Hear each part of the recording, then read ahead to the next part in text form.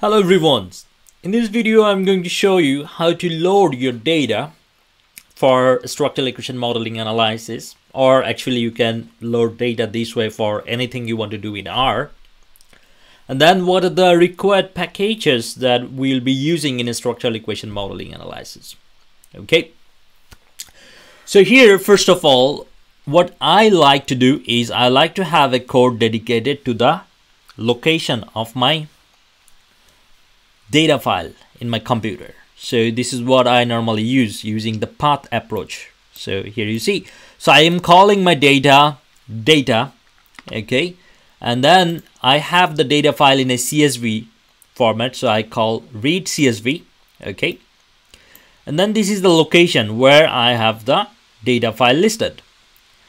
So in the end you have to have the name of the file with CSV, okay. So let me show you how I did this. Okay, so here is the path, right? So here is my data. This is the data that I have been using. As you can see, clean data N272. Okay, if you haven't seen how we clean the data, have a look on the video. Okay, you will find the link below and also on the top in the card. And here, this is a CSV format, comma delimited format. So I normally prefer to use CSV format data when I do some analysis. So to get the path of this data file, I will just click here and I will copy it. Okay, I will just press Ctrl C, or you can just right click and copy. Okay, and then you come here. So I'm just redoing it. So you see, I will just write data, then this smaller symbol and this one. You can also use equal to, both gives the same thing, just to show you, and then the command to read is read.csv, and then we have to start these brackets and then I paste it. So you see I have my file here, right? The path of day 2 folder. Okay, so here, yeah, on day 2 folder I have this file. But I also have to notify the exact file name. So I will just copy this clean N272. I will just copy this and then I will come here and I will use this symbol slash, then Ctrl V, paste this .csv. So now you see this is very similar to what we have in our format there, right? But one more thing is that in R, when you define the path, you must have this symbol as a slash, not like this. Okay, so then I have to replace all of them to like this.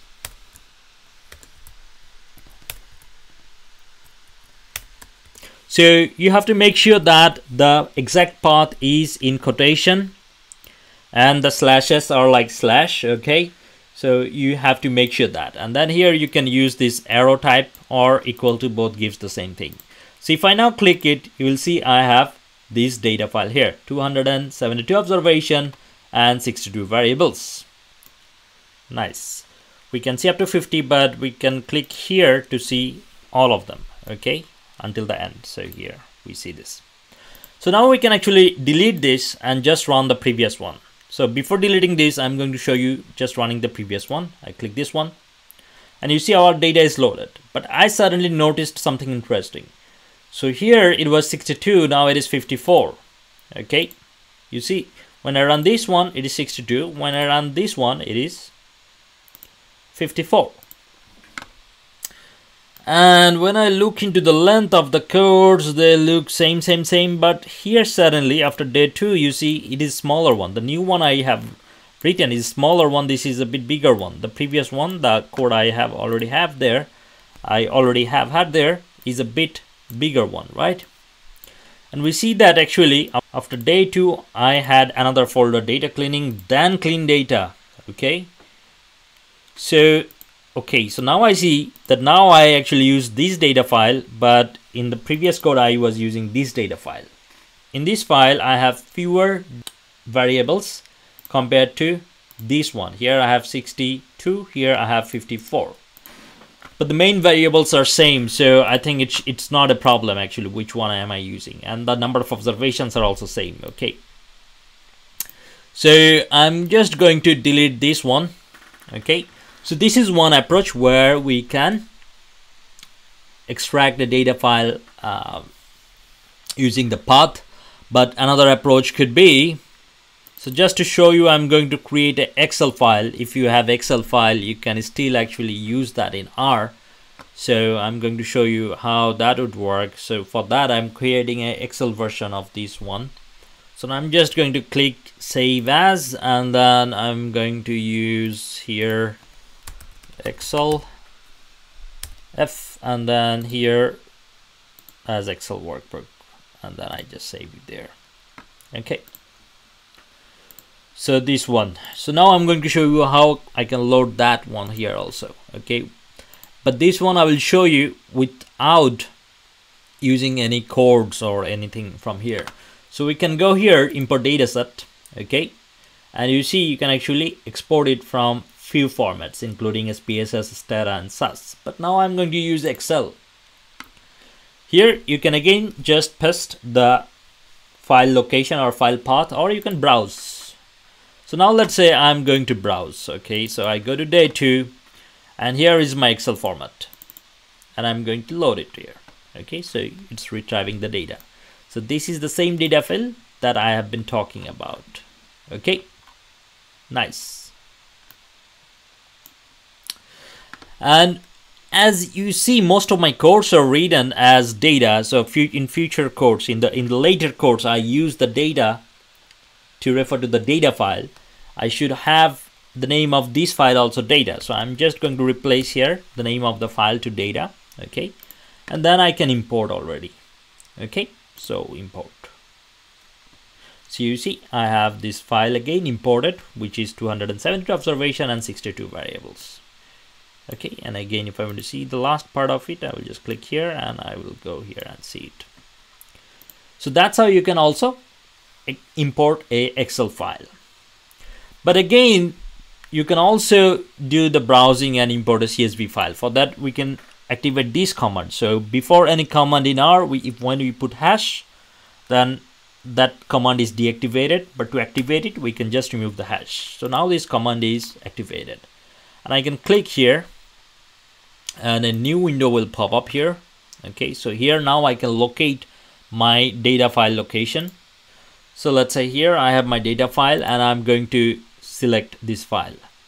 And as before this code, we use the data and we use this command, we already defined is that data. So whatever CSV file we will import, it will be denoted as a data file. The name of the file will be data. Some people say that you should never name a file with the name of data. Okay, but so you can actually give any name you want. You can call it data M, you can call it data SEM, whatever you want to call. But now I'm going to just open it, and this is again imported here. So here the command is that, okay, it will be CSV file and it will choose from the browsing, and the first row, the first row of the CSV file is header. Okay, so to define to that, we call it true. So the first row is the variable name. So that's what we are saying here with this command, header true. Okay, but just to show you, you can actually give any name here. So let's say I give my name. Okay, and then this will be the file name of the file. So if I'm clicking run, and again I'm going to choose the location of the I'm going to choose the file from my computer. So here is the file, and when I will open it, you will see we will have it data, but there will be another one called Munim, because now before we had the same name, that's why it was replacing, but now we have a different name, so it will create two data files. Okay, open. You see, so now we have two data files, but both are same, as we can see here. So what I wanted to say is that you can give any name you want. You can give any name you want. But if we are using these scripts that I have prepared, then you have to change. If you give a new name to the data, then you should replace all these data names, all these data, with the new name. And for instance, let's say now we are going to use only Munim and no more data. Okay, so then what we will do, I will click Ctrl F, and here I will say data, and I will now replace it with the name Munim.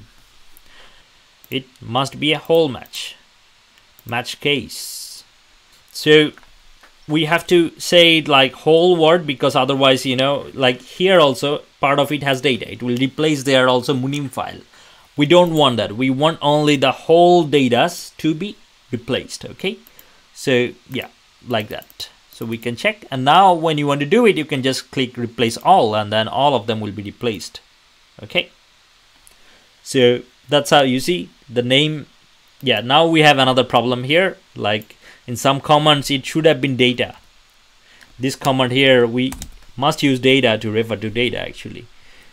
So that is one reason why we should not maybe name the data file as data. Okay, but anyway, here you will see that it kind of works. Okay, so normally here I was having the command data equals to data.